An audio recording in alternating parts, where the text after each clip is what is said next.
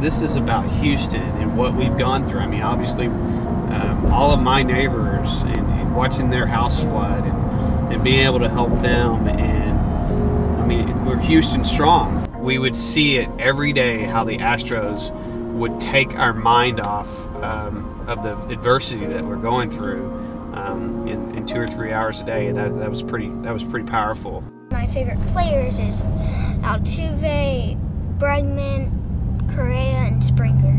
Watching them hit and fielding, that makes me a little bit better. Watching them to see their mechanics. Here's Walker. We're going this way.